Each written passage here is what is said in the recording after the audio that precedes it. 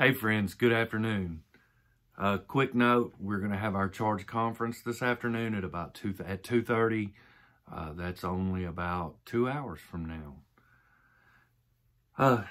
We'll be on the charge conference Zoom call with Dr. Cynthia Davis, and I have here today her prayer for us that I would like to read as we open this video and our time together. So let us pray. Gracious and holy God, Savior Jesus, who sits at the right hand, and glorious Holy Spirit, who makes intercession for us, thank you for the gift and glory of this day. Thank you for answering prayers in ways that we had not imagined, filling our hearts with praise and thanksgiving. We are grateful that you have given strength and endurance for the race set before us. We are able to be resilient and steadfast because we keep our eyes upon Jesus, the author and the perfecter of our faith. Hallelujah. Our communities and nation are reeling from the record-breaking number of COVID cases. Thousands of families are visiting food banks and church pantries to sustain their loved ones. Hospitals are running out of beds, ventilators, and staff. Teachers are being quarantined as classrooms and schools shutter. No matter what is before us, we are keeping our eyes upon Jesus. Many church doors are closed, but ministries continue to flourish so that most of the vulnerable know that they are not forgotten as sermons arrive in the mail. Bible studies are on conference calls, and visitors come to the windows of nursing homes to wave, smile, and pray. We are keeping our eyes upon Jesus. Families separated and longing for hugs and kisses that are not virtual. Children wanting to settle into a generous lapse of the grandparents. Those hospitalized, unable to receive visitors. And in the midst of it all, healthcare providers are exhausted and frustrated, overworked, and most of the time, underappreciated. But we are keeping our eyes upon Jesus. Because of the great cloud of witnesses on whose shoulders of faith we stand, we will not become weary or lose heart in the pilgrimage set before us. As Helen Limmel penned these words, we sing them for our engagement and for your glory. Turn your eyes upon Jesus, look full in his wonderful face, and the things of earth will grow strangely dim in the light of his glory and grace. In the name above all names, Jesus Christ. Amen.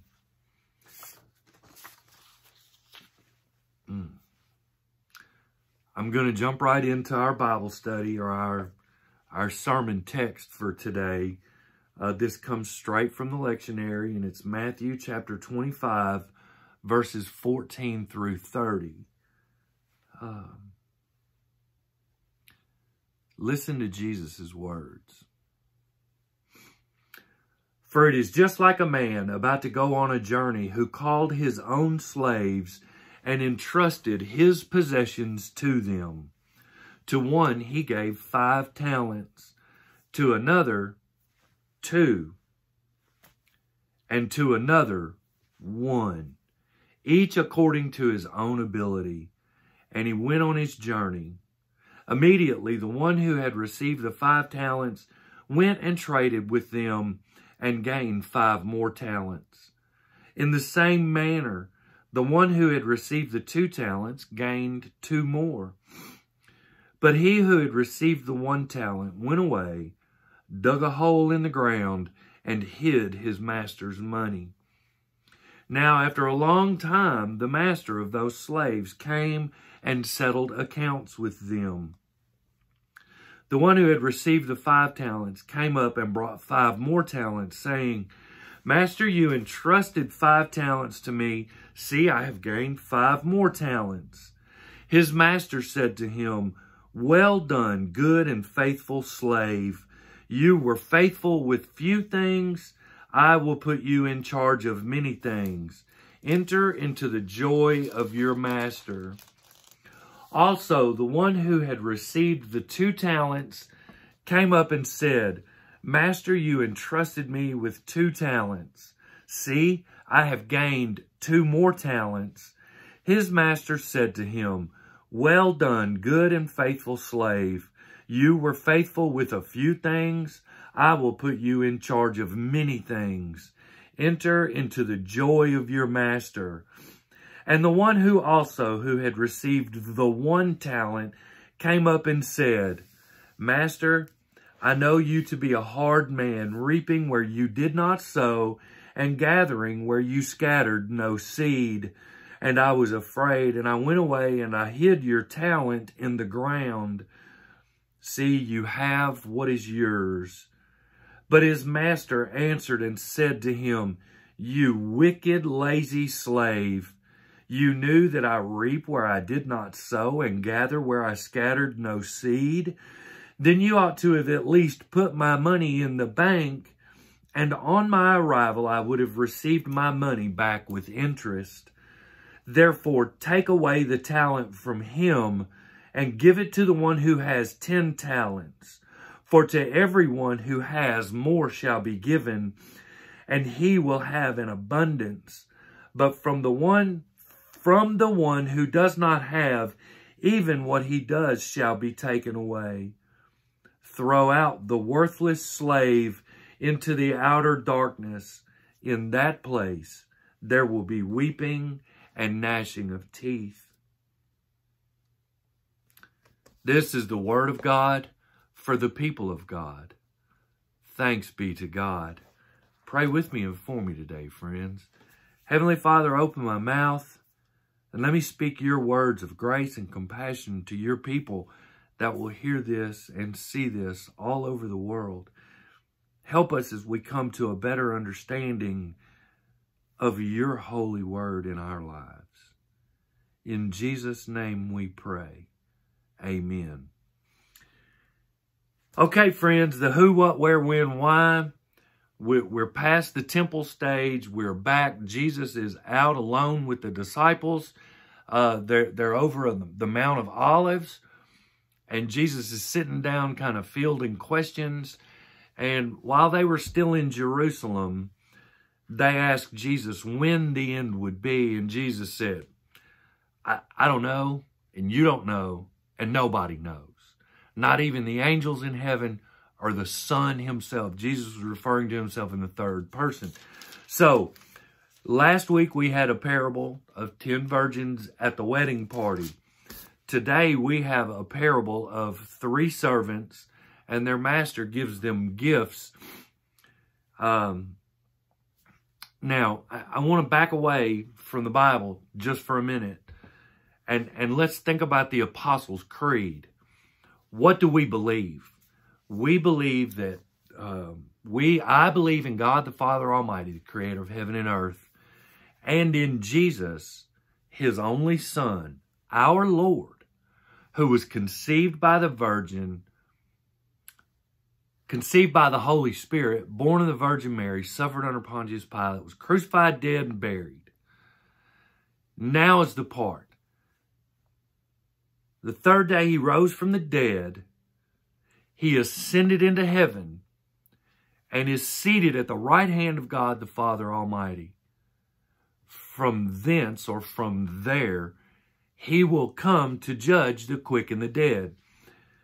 And I want you to hear this parable with that frame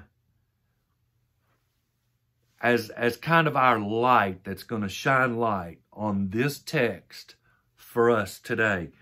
We need to see all of these, here's a big word, eschatological parables from Jesus in the light of the fact, not the daydream, the fact that Jesus is coming back. But here's the thing. I hear people say, Oh, if Jesus came back, I wouldn't want to get caught doing that. Oh, if Jesus came back, I wouldn't want to get caught doing that. Nothing in this parable talks about what the servants were doing when the master came back. Everything in this parable, in fact, let me go back. Verse 16. Verse 16 right here. Let me read verse 15 again. To one he gave 5 talents, to another he gave 2, and to another he gave 1. Listen to the next word. The first word in verse 16. Immediately. Do you know what that word in Greek means? Right now. Right then. Right there. He didn't go sit down. He didn't stop and have a cup of coffee on the way out the door. He took the 5 talents that his master gave him and he ran out and he began to trade with those 5 talents and he gained 5 more. Now that, to me, that makes it sound like it's immediate. You know why it makes it sound like it's immediate? Because it uses the word immediately, right there. Immediately. Boom, right then. It doesn't even say that the master was out of town yet. It says as soon as this person got the 5 talents, they went to work. Verse 17. In the same manner, the one who had received 2 talents, he went and gained 2 more. So we can put 2 and 2 together. God gave us that much sense, right? 2 and 2 is 4. So immediately, the servant, slave that got 2 talents immediately went to work. You know, immediately, right now. He didn't stop and have a glass of wine.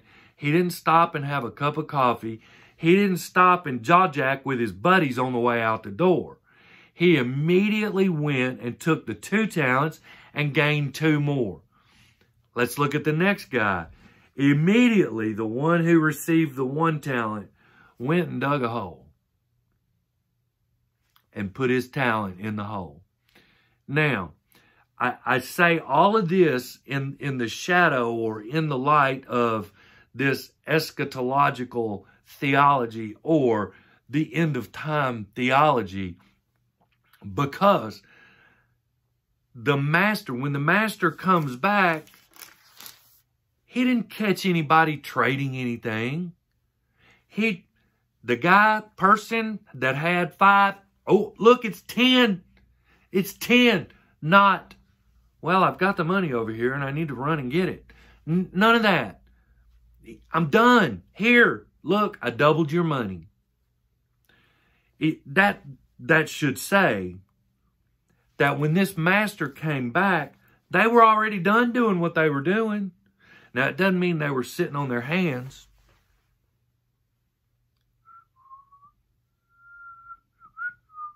It doesn't mean they were sitting on their hands doing nothing.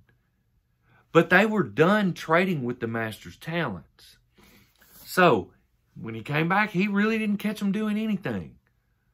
He settled the accounts. They brought in the money. The one that had 5 doubled it to 10. The one that had 2 doubled it to 4. Now, the one that dug the hole and buried it, we need to pay this guy some attention.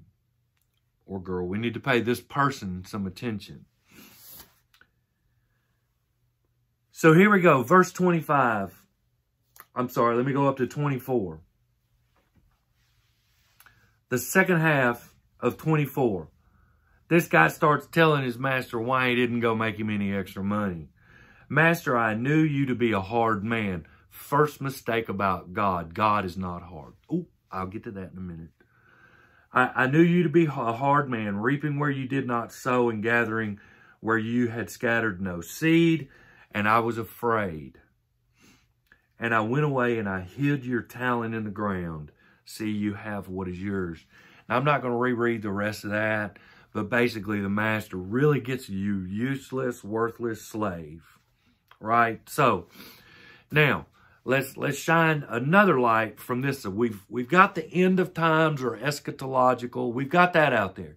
Now let's shine another light. It's a parable. Okay? Let's turn the big spotlight on. This is a parable. Remember, my working definition of parable is an earthly story, something here on earth that has a heavenly meaning. So things in the parable are always represented in heaven. The master is God. The servants or slaves, depending on which verse, the Greek word is doulos, okay? And that's servant or slave. This is not the 1700 antebellum slavery where you would go out and beat. There were no beatings going on back then. There were limits of how, there were strict Roman laws of how you had to treat your slaves. Very strict. Because a lot of those slaves that were working in the Roman households, they were literally working for Roman citizenship.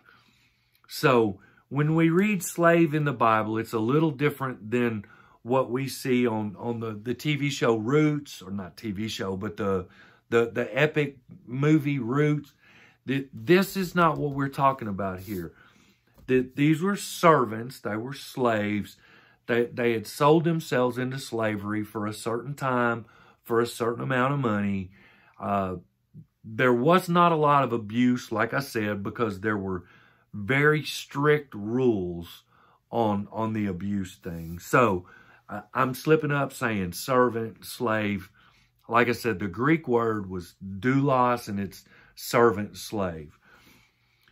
So God is the master. We're the servants. And the talents are the gifts that God gives us. In my Bible, my Bible has headings at the top of most of the stories. And you see what that says. I can't read this because it's backwards on my screen. The parable of the talents.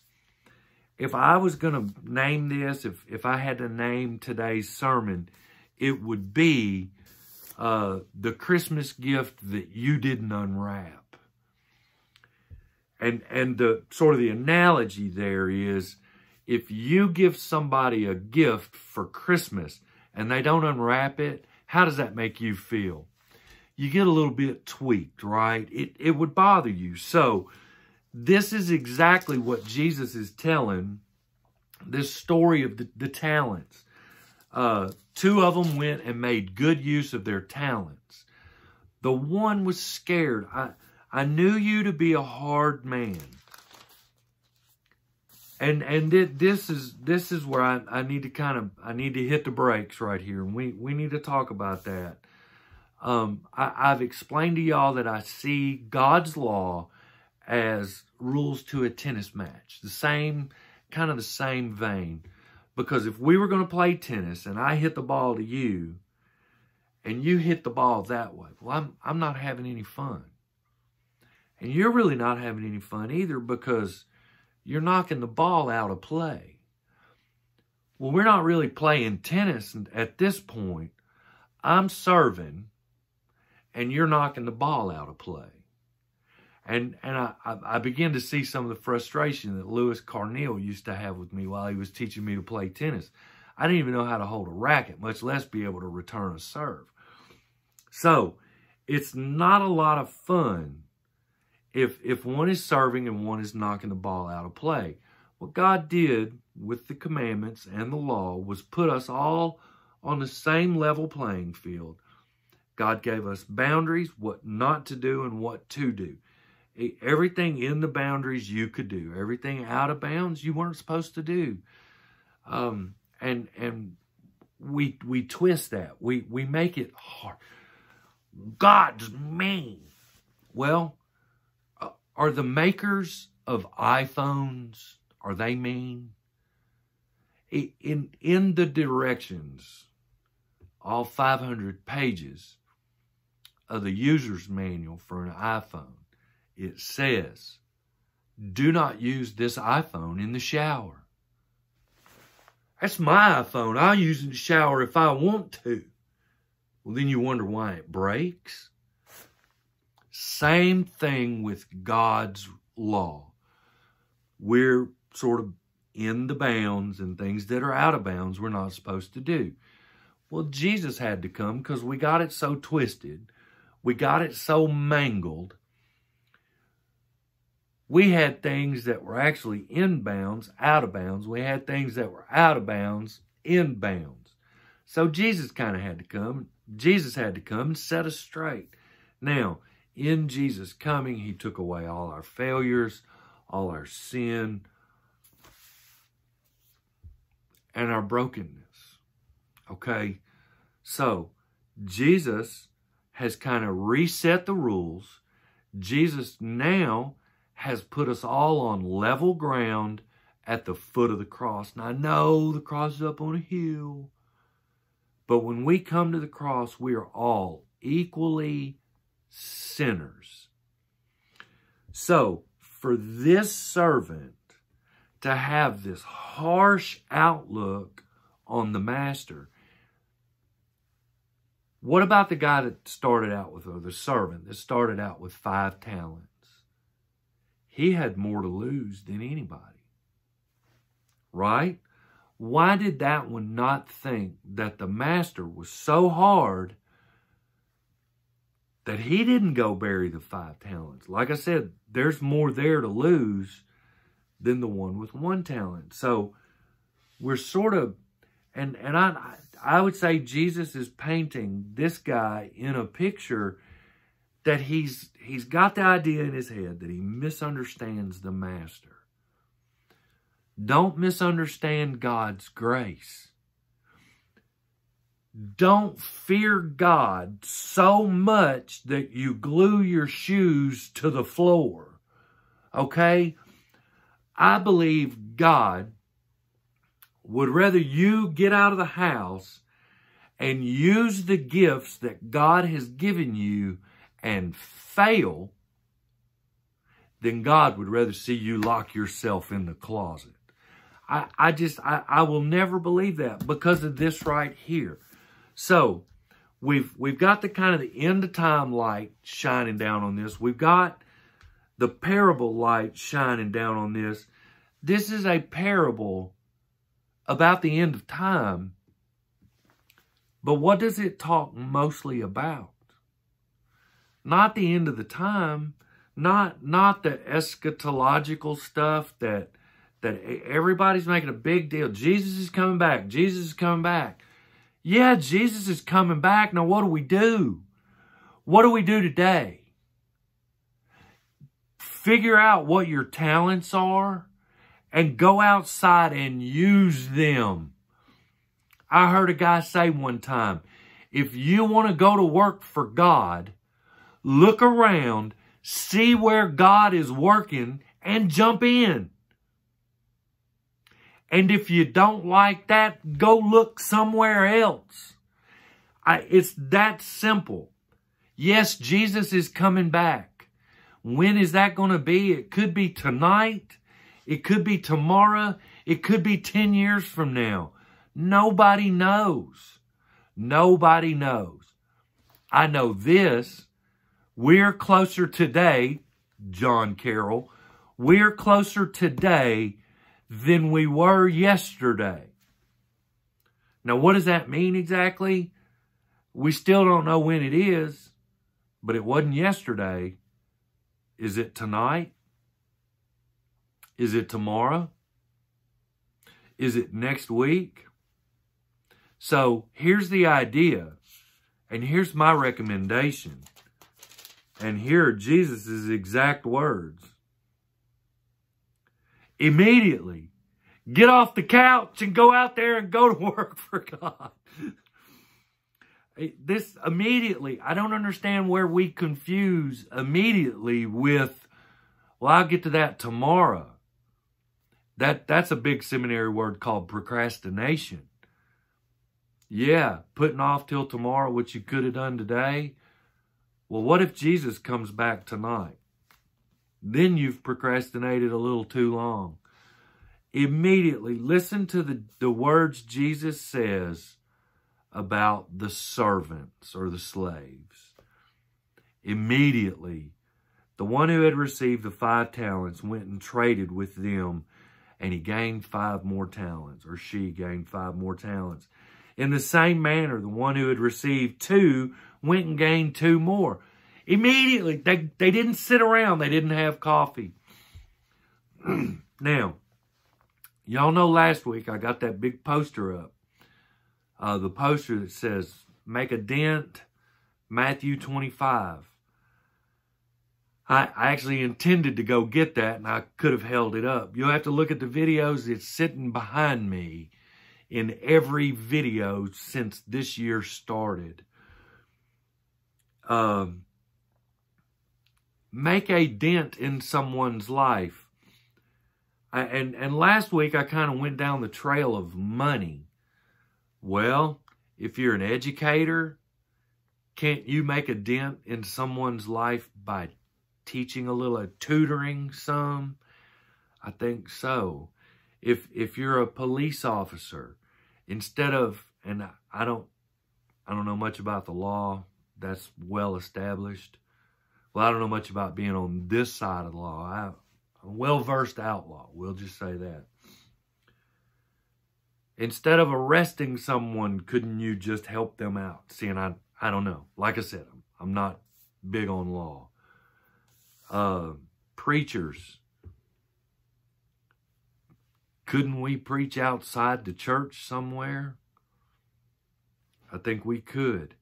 If you're retired, if you're kind of an older person and you're retired already, pass some of your wisdom down to those of us that are still working, to those of us that are trying to retire, to those of us that are trying to save enough money that we know how to live when we retire.